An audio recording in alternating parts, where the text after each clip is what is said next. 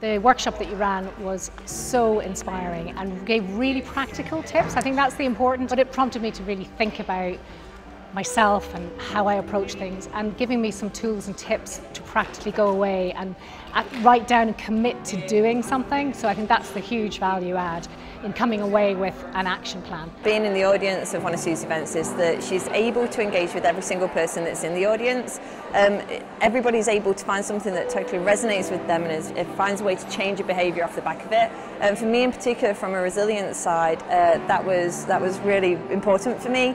It helped me to just look forward and get through my challenges and make a difference in how I approach that. Working with Sue, having Sue deliver is marvellous, because you're guaranteed you're going to get good feedback. She understands, she gets the culture, she gets the people, and she delivers constantly for us. On the basis of that, I'm happy. Please welcome to the stage Dr. Sue Mitchell. I'm Dr. Sue Mitchell. I'm an author, I speak internationally, and I'm the director of an award-winning leadership and executive coaching company, Aeona. I work with organisations, leaders and individuals to transform the workplace, change lives and make our world a better place. So I work with you to raise performance and achieve your desired outcomes. And my approach is, one, to develop a positive mindset and culture that raises confidence, resilience, engagement and well-being. Confidence doesn't happen because you never have self-doubt. Confidence happens because you accept there will always be moments when you have doubts. And two, to harness the power of purpose, aligned with shared values, to inspire energy, focus and momentum, to bring people together and to influence change. Necessarily, the reason we feel stressed or whether we feel well-being is not necessarily because of what's actually happening. It's not the stresses themselves, but it's how we respond to them. We can all contribute to making our world a better place by being aware of our thoughts and actions and the impact that has on others around us, and initiate ripples that spread and grow to influence positive change for a sustainable future.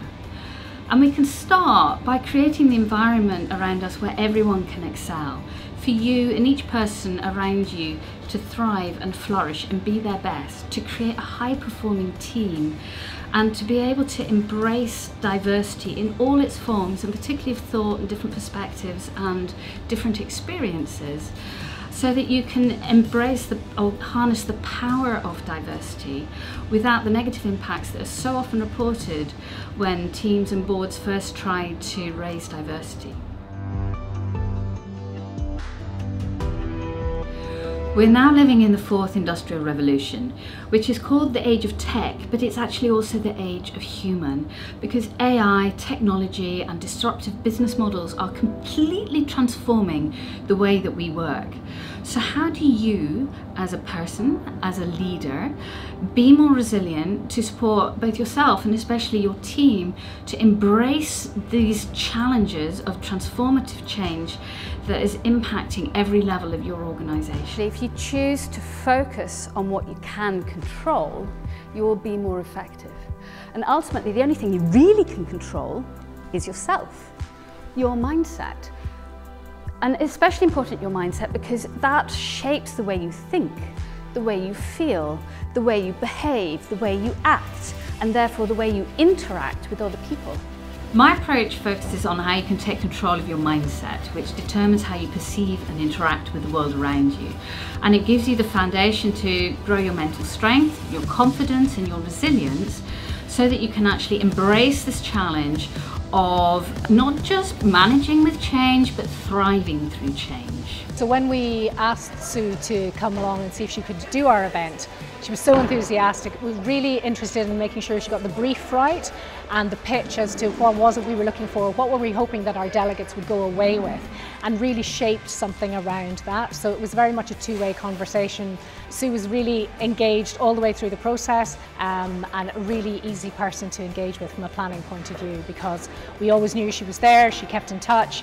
There was no last minute panic. We had all our slides and everything in well in advance, so we could make sure everything was ready for a run through.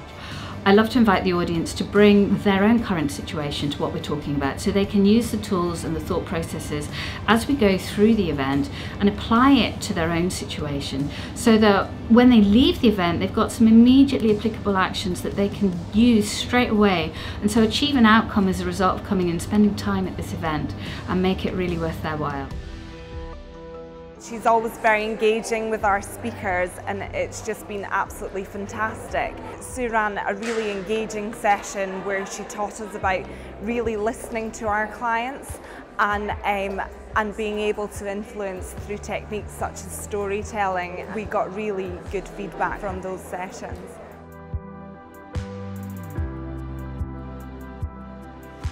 I think it's a couple of months now me and Sue have been working together on this event. She's always been great at adapting to what I needed on the day, but also she was really helpful in suggesting things that I could do to tweak the agenda to make the day overall just better. I mean, Sue's really great in terms of, she's got a lot of experience in this area, so I learnt a lot from Sue throughout the whole process, and I would really recommend anyone to book her for anything like this. She's just great. If you were to choose a different frame, think of it as like, okay, that could be the case, but let me try on a different pair of glasses. Let's look at it through a different lens. What else could there be?